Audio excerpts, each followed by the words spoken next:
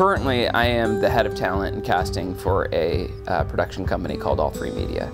Everybody has a different show and a different brand and different thing, so I could be doing Undercover Boss one day, and then the next day I could be looking for like the next Chrisley family.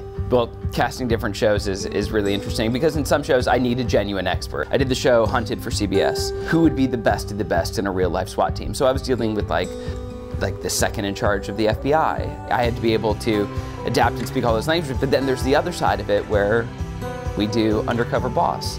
In that show, we're casting for heart. Are you putting everything you have into something and you're good at it, but you just have never had the means of getting to the next step? And so with that, the takeaway, like, especially for me, is knowing that at the end of the day, that person is gonna leave with something better than they had. And so, and they deserve it. That is, it's so meaningful. Like, yeah, still, I saw a cut of it the other day and I'm like, wow, I can't believe I'm crying like watching this, you know? It's amazing. So with my job, I'm constantly communicating and also trying to pull out the best in people. A lot of it goes hand in hand with what I did with the Young Americans, because we are producing a show every 3 days.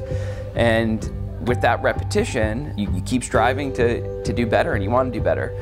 And if the group is doing better, you don't realize what's coming into you. You don't even know what you're picking up. I always say that the best part for me of Young Americans and where I learned the most, yes, the performing and everything was great, but it was going into a homestay and staying there and learning about them. And that's really a lot of what I do to make talent and everybody feel comfortable. The Young Americans, we were in it for the kids.